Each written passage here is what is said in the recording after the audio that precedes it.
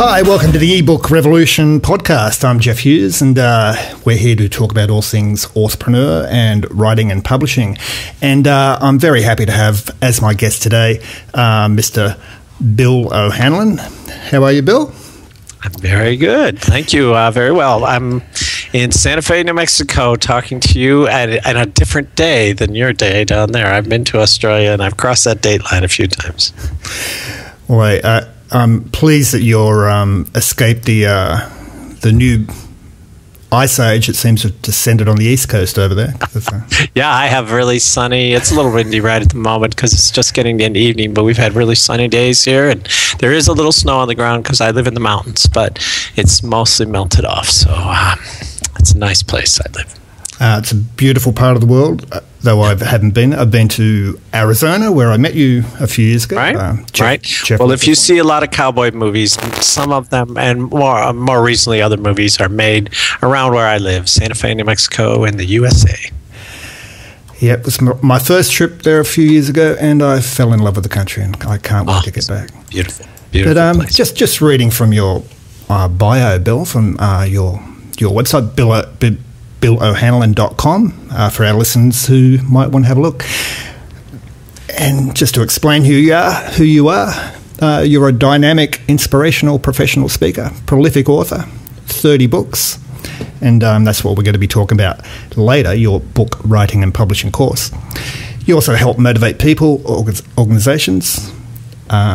Bill's trained as a psychotherapist, and he's known for his collaborative, respectful approach, irreverent humour. We all need some humour.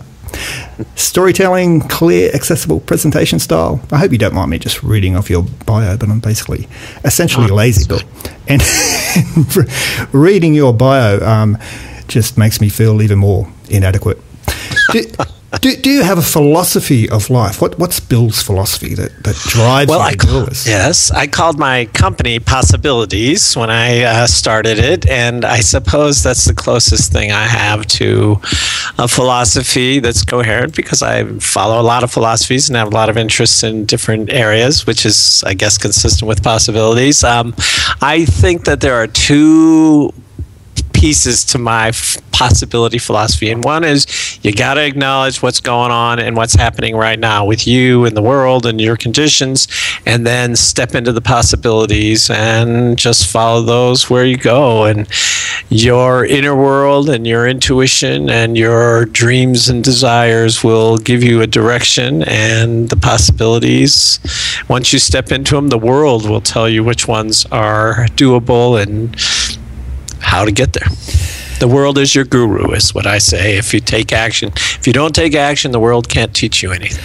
No, I find that interesting, and you're quite right. And I think that also drives the creative urge as well. I mean, you're very creative yourself. Anybody that's listening that maybe a friend of Bill on Facebook. I don't know if people need to be your friend to see your Facebook music videos, but just for some background, Bill impressively posts a music video. He's an accomplished musician every single day. Now, I'm just in awe of this. What's the story behind those daily Facebook music videos? Well, I'm talking to another author, publisher, creative person, musician, so I guess we're in the same boat. Takes one to know one. I'm in my 60s, and I've had an amazingly blessed life for which I'm grateful.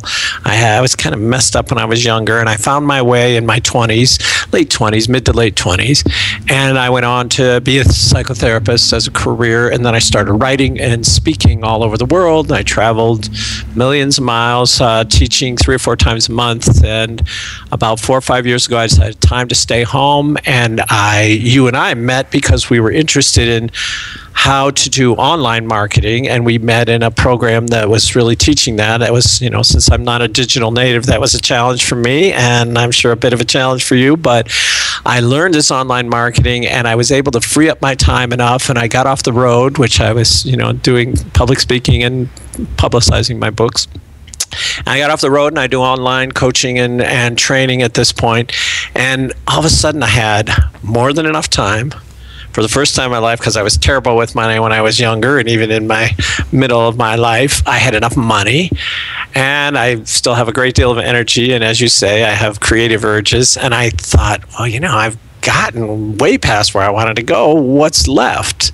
And I had two things that emerged. I've written 35 nonfiction books, and I wanted to write a novel, which I've had in mind for a while, and I'm about a third of the way through that. And I've been writing songs and playing music since I was very young, but I've been writing songs since I was about 16. And as I mentioned, I'm in my 60s, and I thought I would like to be a professional songwriter. So every day I post a song to be comfortable putting music out in the public, because I've been mostly playing at home, and I used to have rock groups when I was younger, and used to play singer-songwriter stuff out when I was in college, and but I haven't really played out for a long time. So I just made myself sit down and do a song a day. I know about 1,000 songs. I love music of all kinds.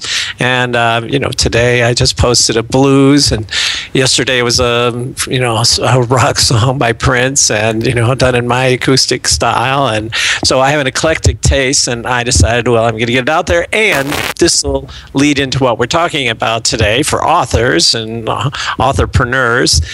You need to find a way to get visible, and you might as well find something you love to do to be able to get visible. And so people who are following my music song of the day videos on Facebook, I just put on there about 3 or 4 days ago, hey, I've got this new free series on how to write a book. And I got a bunch of people, because they've been following my videos, go there. And so I think if you're going to do something, you should do it regularly. Once a day is a little insane, but I have a great deal of time in my life. And maybe once a week, or once every couple of weeks, or once every week and a half, as long as it's regular, be getting yourself out there in the world and finding the people who are attracted to weirdos like you. The people who like my music are attracted to weirdos like me, and I need to find my tribe of other weirdos who particularly enjoy my type of weirdness. So that's part of that. So it's twofold. One is I want to get my music out there, and I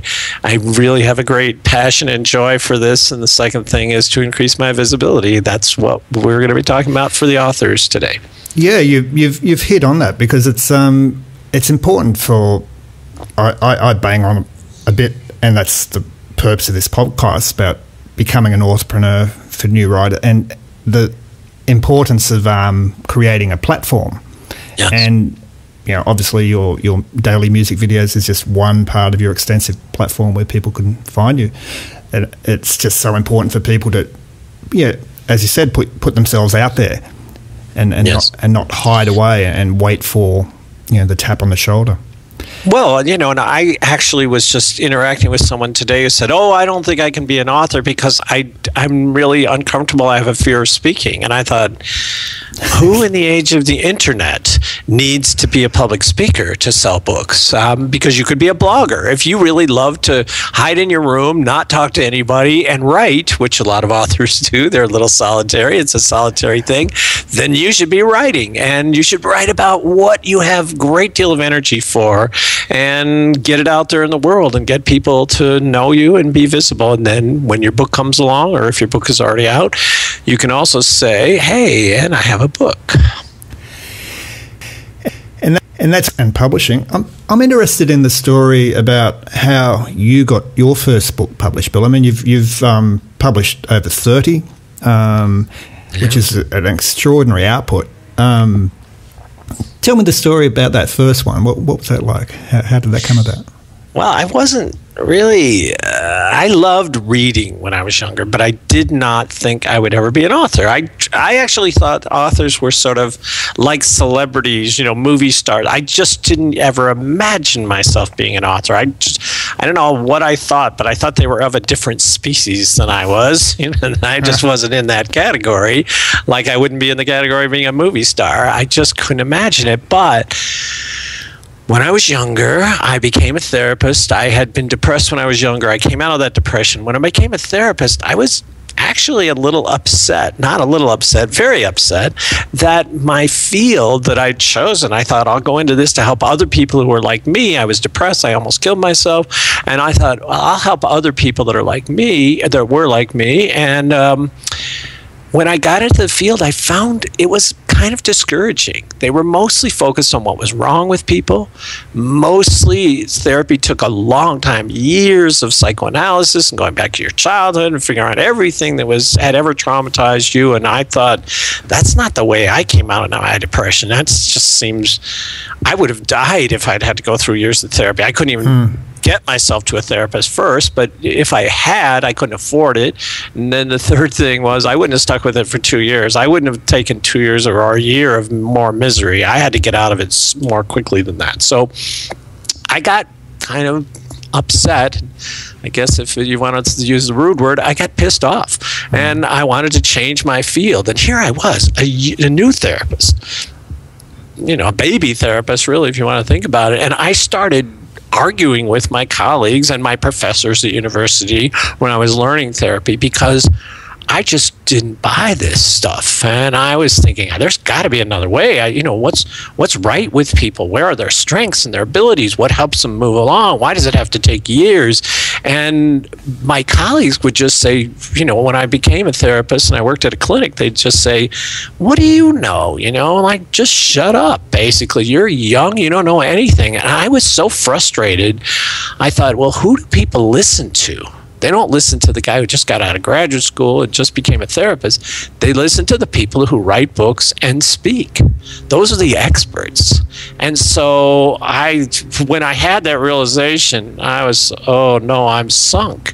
I don't want to be an author. I can't be I don't know how to be an author. I don't know the first thing about it. I'm a little hyper. I don't want to sit down and write. I love to read, but I just don't know how to do that. And I was terrified of public speaking. So neither of those seemed like good plans. But my passion was so much greater for these ideas that I started to come across that were alternate ideas for therapy. And my frustration was great enough to overcome my personal flaws and limitations and major fears and inadequacies. So I sort of got pulled into it. But the practical thing was, and there's a lesson in this, I think, for authorpreneurs and ebook authors. I had a particular kind of therapy I was interested in, and I started a newsletter about that therapy. Nobody gave me permission. Nobody paid me a dime. It took a lot of time. It was a lot of work. I had a full-time job already. I had a busy life, but I was so passionate about this. I wanted to get the word out about this approach, and that I did that for a couple of years, and I got visible because of that, because I was doing this newsletter and I got a bunch of subscribers who were really interested in the same kind of approach. And then I stopped that and I moved to a different place, and someone else who knew I had that newsletter asked me to do another newsletter, again an unpaid position but a much more visible position. Said, hey, you did that other newsletter, will you do one for our organization? I was like, sure, fine. And I started to put in that newsletter news of my workshops, which I started to do, my speaking engagements. And someone at a conference said, I've seen your workshops. I really want to publish books. It was a publisher. He approached me at a professional conference and said, I've seen your workshops. I know you know a lot about this subject because you're the newsletter editor. Who are some great new authors, because we want to publish in this area? And I gave him the name of 4 or 5 up-and-coming people. And then I said, and then there's me. And he said, oh, you want to write? And I said, yeah, I have 5 books in mind. And he said, 5? All I want is 1. What? Tell me about them. And I told him about him. He said, send me a letter outlining the book. And he sent me an offer for a contract. So it was kind of magical. And, I thought, wow, I got a little spiritual. I guess God wants me to be an author. That's why he did this. He made it so easy. But it really wasn't. I mean, I'm sure God had something to do with it if you believe that kind of stuff. But I think it was was there was a little more practical reason. I was editing a newsletter that was seen by thousands of people, and I was speaking 2 or 3 times a month. And I was seeing between 60 and 200 people every time I spoke. So I had, as you and I will talk a little later about platform. I had a platform. Yeah, definitely. I didn't know what a platform was, and the word wasn't invented. It wasn't one of the jargon words in publishing at that time. But he could tell that if he went to a university professor who had better credentials than I, that person might see 100 people a year in their classes or 200 people a year. And I was seeing 200 or 300 people a month. Sometimes if I did a keynote, I would see thousands of people. So I didn't realize it, but I had a platform. And the only reason I had a platform is that I did something for free and gave it away and got more visible. And I had no idea that was a good career plan until it worked out. Well, you've hit on something just I talk about all the time, is you just got to do. You just got to take a step. Don't think it's got to be perfect. Just go out there and create, engage, find an audience, and that's precisely what you did. Well, you know, and one of the person who had a great influence on me in this approach to therapy I was talking about, this alternative approach, was a guy named Milton Erickson, who was a psychiatrist and hypnotherapist. And he told me one time, if you fall on your face, at least you're heading in the right direction. I love that, because I had no idea what I was doing, both in writing and doing this newsletter and, you know, and being a speaker. And I fell on my face a fair amount, but each time I was heading in the right direction because I was taking action, as you say, moving forward, putting myself out in the world, learning from those mistakes and the brick walls that I hit, and making connections. And those connections, some of them are still with me and make a big difference in how successful my writing career has been. So when do you think you first realized you'd figured out this entrepreneur thing? Well, first I will say I did not really step into the identity of being an author at first. I just wrote books.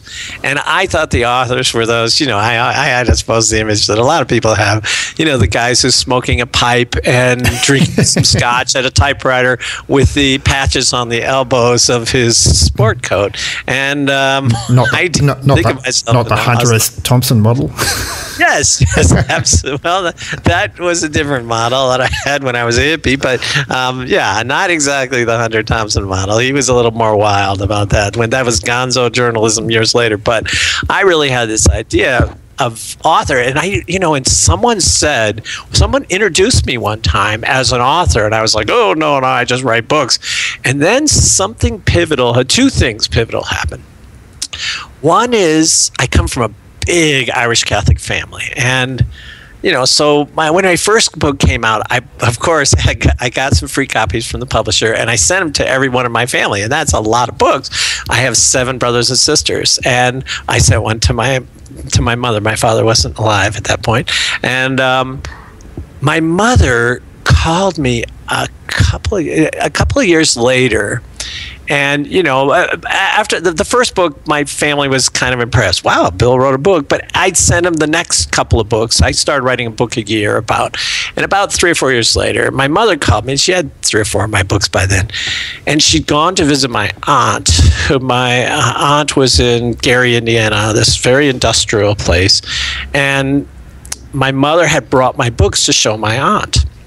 And the next door neighbor, who was the aunt's best friend, came over because she'd seen my mother visit over the years, and just to have coffee. And when she saw the books on the table, she said, "O'Hanlon, is that any relation to you?" And she said, "Oh yeah, that's my son." And she said, "You know someone who's an author?" My son, the author. Yeah, my mother said, "Yeah, this is my son." And she just cried.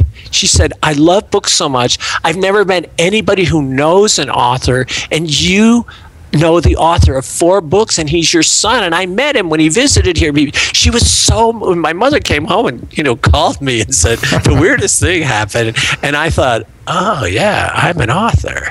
And that was the first time I stepped into that. I'm an author. And the second time was when Oprah asked me to be on her show, and people started to sit up and take notice. Wow, this guy's a book author. And they started to treat me differently when I said I have this many books out. By then it was 17 books that I had when I was on Oprah, and one got on Oprah. and people started to notice, and then they started to introduce me. Oh, Bill's an author and he's been on Oprah. And I realized that's not the way I think of myself, but that's the way other people are thinking of me. So that was one big shift for me in my identity, really. And I still think of myself as an author to this day, but I do many other things. I imagine appearing on Oprah would have been an incredible boost to your identity as an author. Like, I'm trying to search for the word. You're verified as an author on national television. Validated, yes. Yeah. I suppose validated, and it sold a boatload of books, which was nice to support. And then it made it easier to sell every next book. What's the one thing that interests me? What's the one thing you recall from being on Oprah? What's a standout memory, if you like?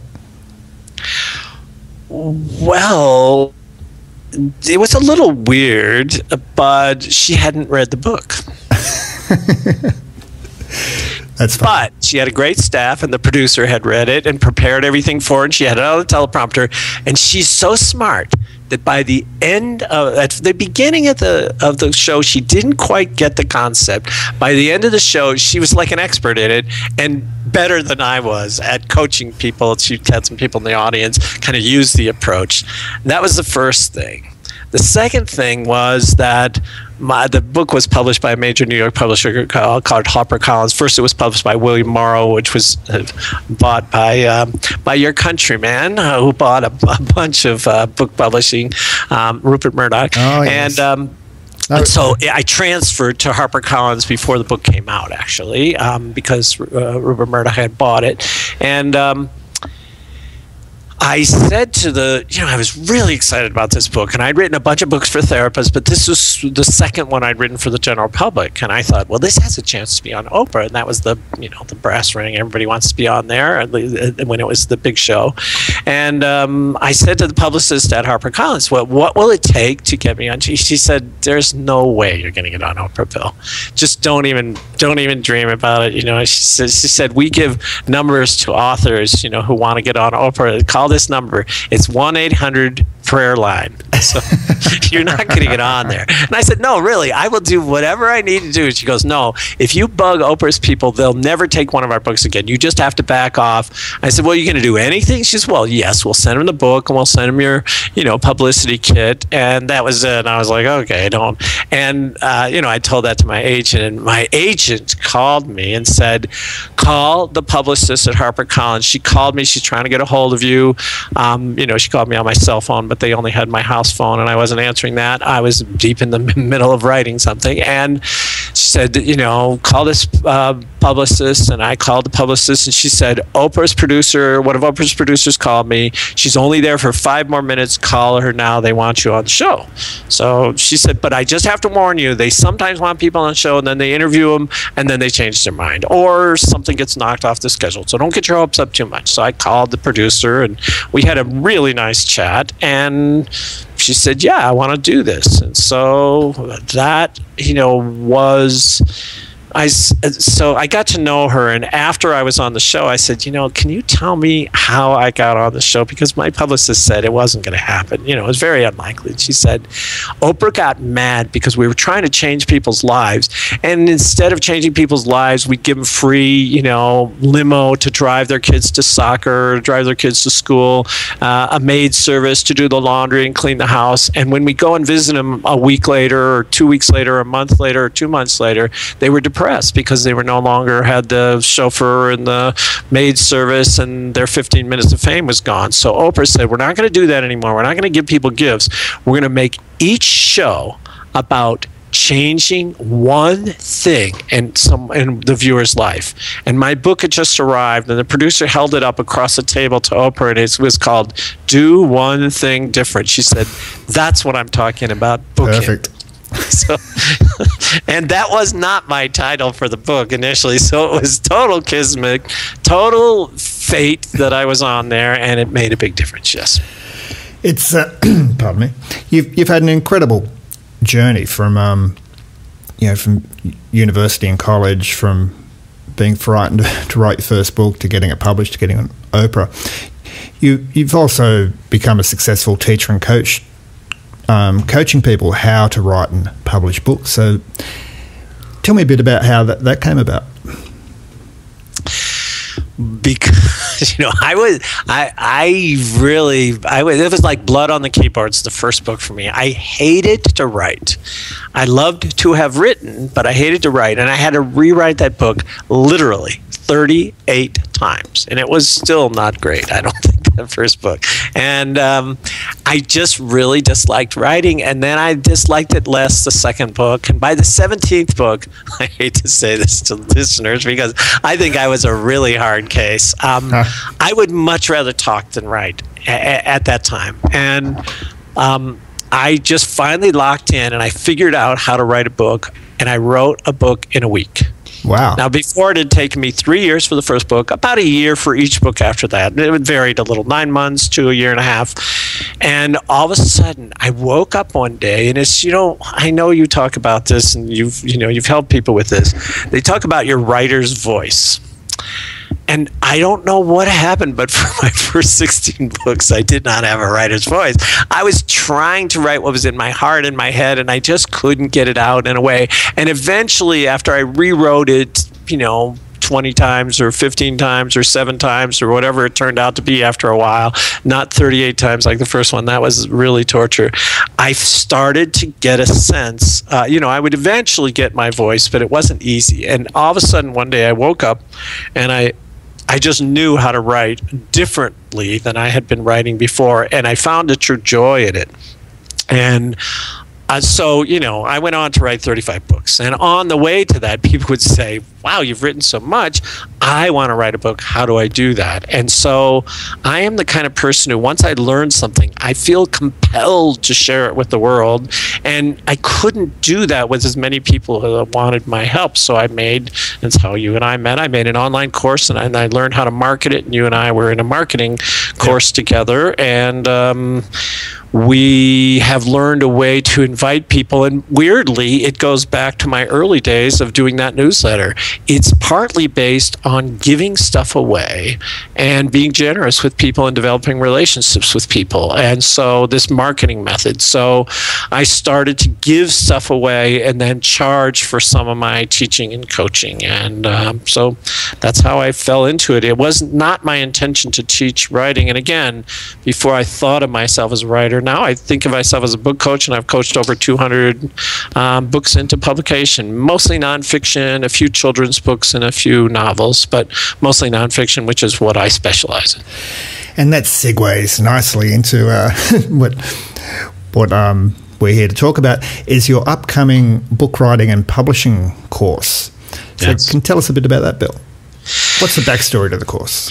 Yeah, the backstory to the course is that I started to teach it live because, again, I was traveling around speaking. So I would do a book writer's boot camp, a 5-day intensive. I charged $1,000 US, and people had to fly to where I was, and it's in Santa Fe, New Mexico, and they'd have to rent a hotel room, and it was quite expensive. There are only a few people who could do it, and I can only take 10 people, and because I just really needed to intensively work with them, and a bunch of books got published out of that. But after a while, I got so busy I didn't want to do that anymore, but people were still asking me to do this, and I discovered online stuff, and I just did a major brain dump of everything I know about how to get yourself to write, how to figure out what book you're supposed to write, how to organize yourself so that the book is easier to write and easier to sell, how to approach agents and publishers if you want to get published by them, how to do ebooks and self-published print books if you want to do that, and and how to get the book out there and be visible and do the marketing for it. So I just put everything I could in there, and then I get a group of people.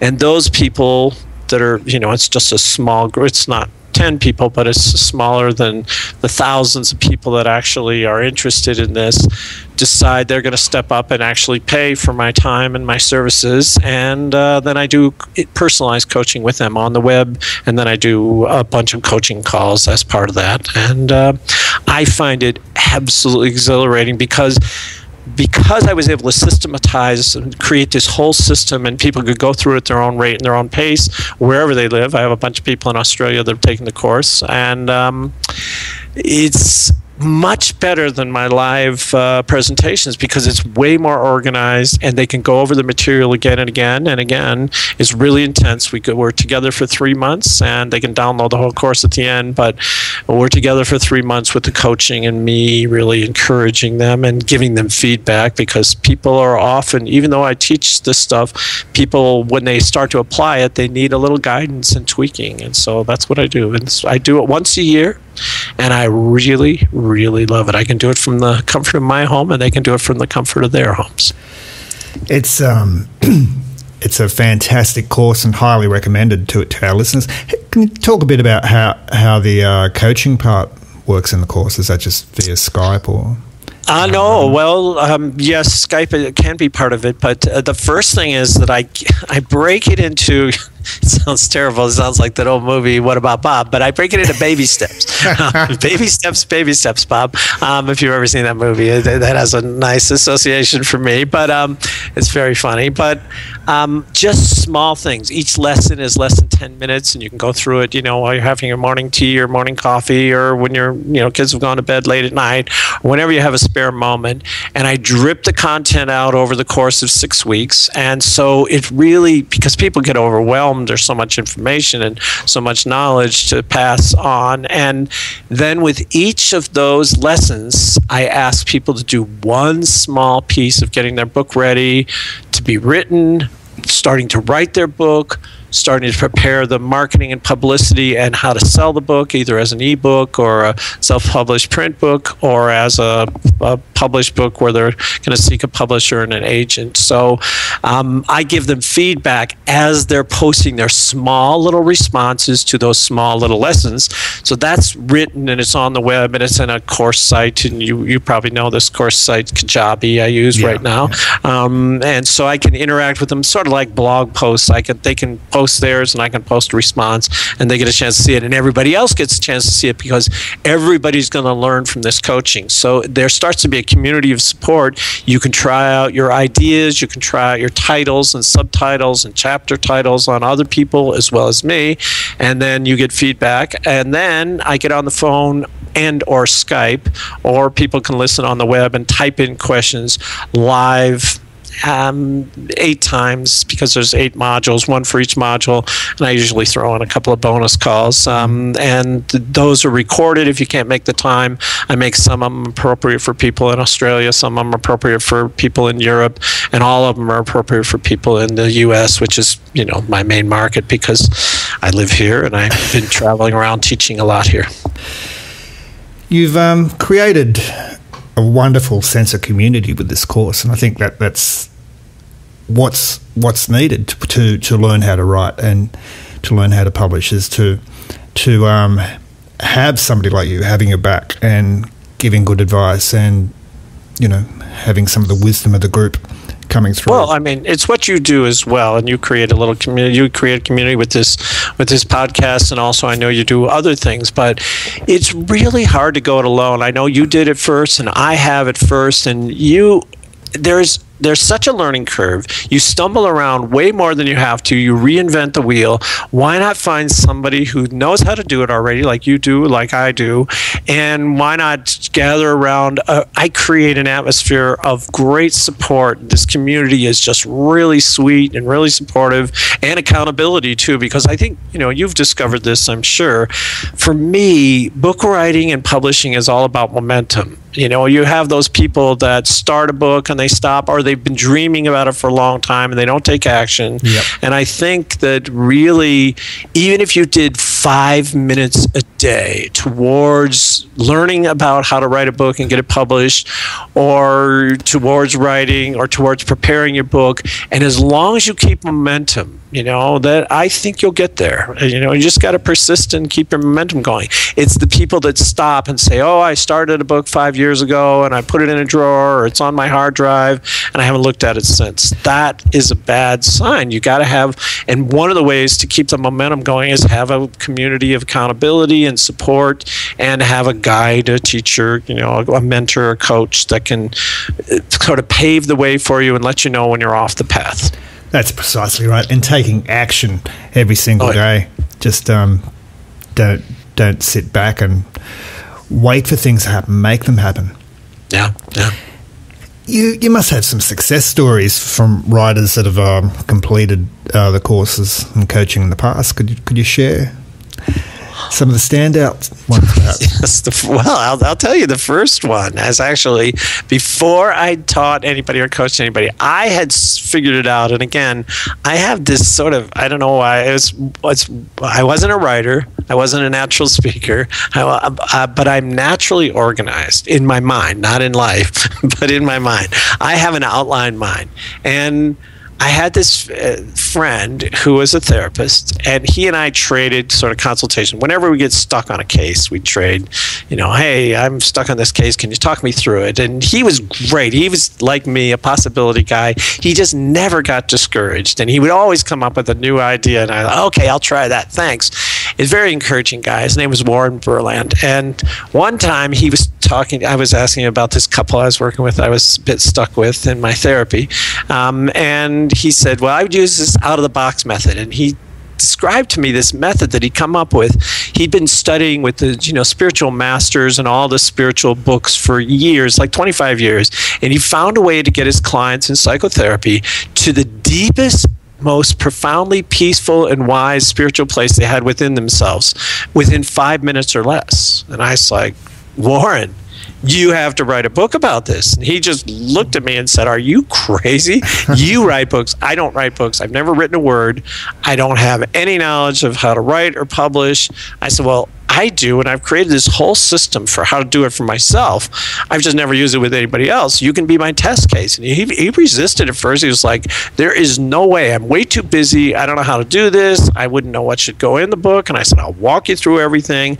And I gave him this system that I developed for myself just because I was busy and needed to write my books faster that I developed. And he indeed did it. He also got a contract with HarperCollins. He got an agent in New York City. He'd never written a word, wasn't a known person, and he had a PhD, so that's better than I have. I have a master's degree, so he had a little credibility in terms of that, but he'd never written, he'd never spoken, and he got a $30,000 advance, and that book went on to publish, and actually it got translated in a bunch of places, and it's really a big seller in Japan. He says it's the cover, but I think it's the book. He says it's a really great cover in Japan, and he had been following this spiritual teacher and traveling all the roads following this guy, and his wife was always complaining that he had credit card debts from following this guy and taking time off work, and he got enough money to pay off his credit card debts, and his wife was really, really happy, and so was he, obviously. That's incredibly from the Japanese sales alone, so that's cool. Well, it just goes to prove that your book writing and publishing course actually works. We talked before briefly about the 3 tasks of the author. What are they? Well, the first one is to bring your raw energy and your unique slant. I have a son in the music business, stepson in the music business, and when he was starting out, he was like, oh, everybody's trying to get a record contract. He said, this is the thing. The record companies need you. So do the book companies. If they could write their own books with artificial intelligence, I guarantee you they would be doing it. Let's hope not. They would automate the process and cut you, the author, out. But they can't. They need your human creativity and your raw energy and the unique slant you have on your topic, on your fiction or your nonfiction. Nobody else is going to write like you if you can truly find your energy, and you're going to need a lot of energy. And I say there's 4 kinds of energies. Blissed, what do you love? Blessed, who sees something in you and encourages you and says, you ought to write a book about that, or that's a great idea, like I did with my friend Warren. Pissed and dissed are the other ones. And pissed, I don't mean drunk. I mean pissed off like I was. I wrote a book because I was pissed off and wanted to change the world. And dissed, where have you been hurt or disrespected that's made you sensitive to some topic? And some fiction writers write their books out of being dissed. I know, Lee Child, one of the most well-known, thriller writers. I'm a big fan of Lee. I am a big fan of his. The reason he started writing because he was so pissed off at his bosses at Granada Television who'd fired him and basically undermined him. And every time he kills somebody in one of those Reacher books, he's thinking of his old management, his old bosses. And so he was not only pissed, but dissed. He was disrespected, and that sensitized him to a certain kind of issue. So that's the first task of an author, is you got to bring your raw energy and your uniqueness to this project. Nobody else is going to be able to bring that. So nobody else can write the book you can write.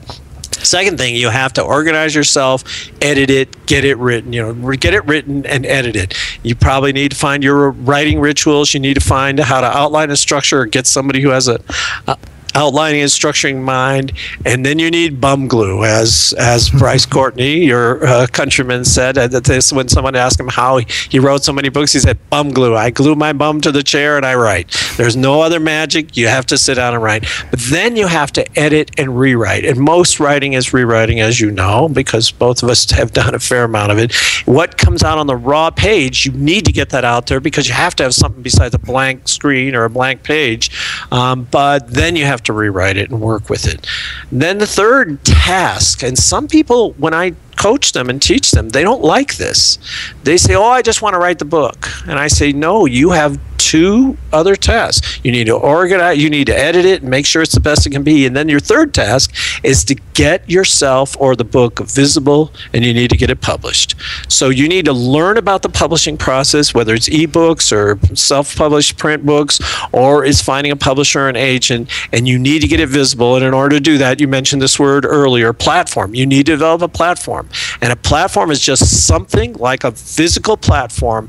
If you had 100 potential authors or authors who've written books, and you were able to stand on a platform in the same room they were in, if a publisher or a reader walked in and they could see your head above the crowd, they'd notice you more than they notice somebody else. So your job is to develop a platform.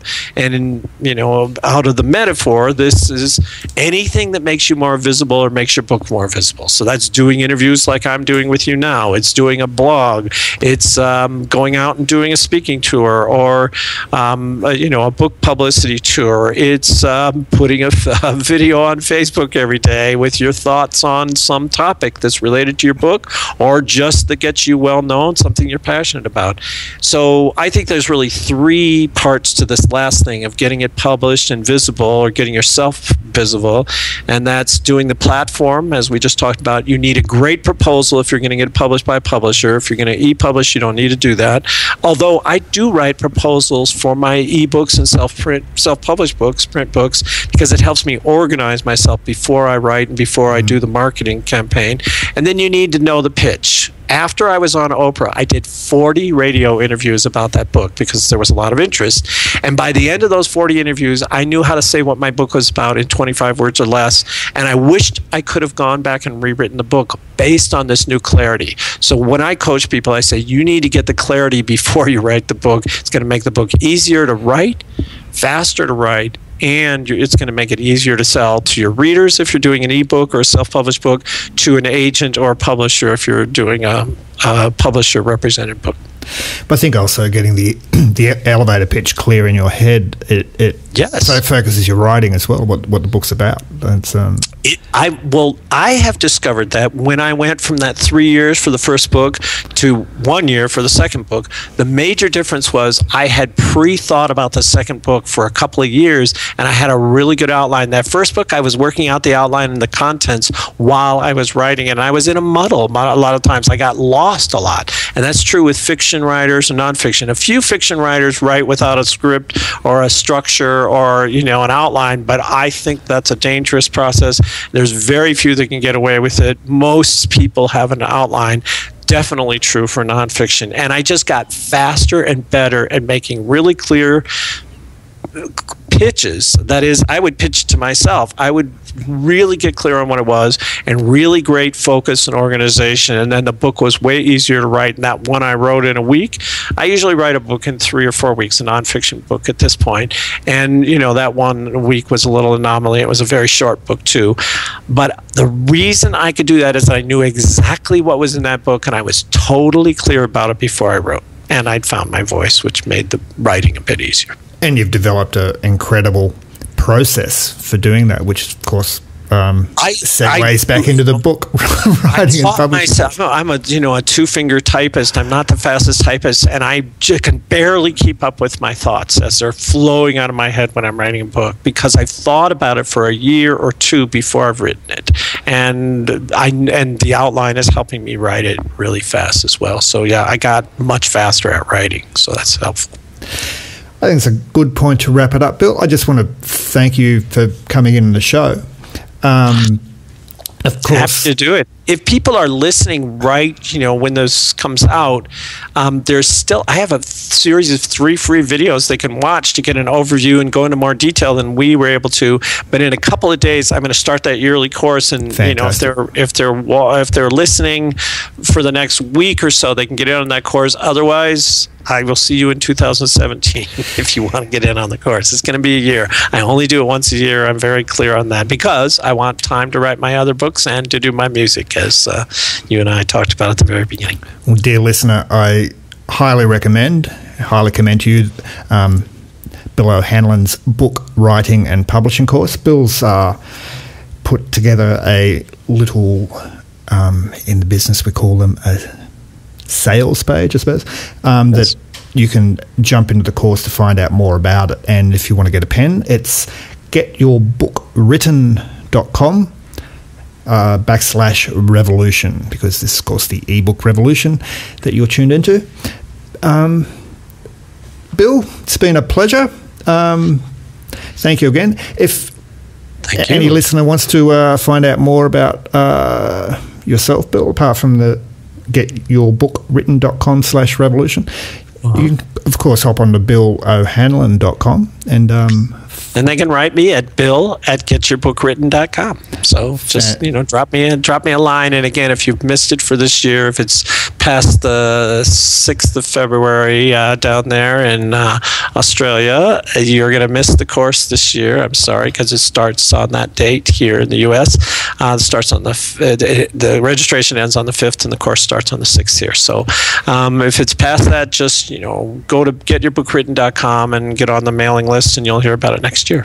So yeah, you still got some time. Thank you so much, Geoff, for having me on. It's always we really connected over the book stuff and also music, and it's really nice to speak to you. And I appreciate you having me on. Bill, thanks very much. I look forward to seeing more of your music videos. Great, thanks. You've been listening to the eBook Revolution with Bill O'Hanlon, and tune in next time. Find us on iTunes or on the Stitcher network. If you do listen to us on Stitcher, please leave a review, because reviews the lifeblood of iTunes, and the more we get, the better we rank, and we can get the message out. So that's it for us. Thank you, Bill. Thank you.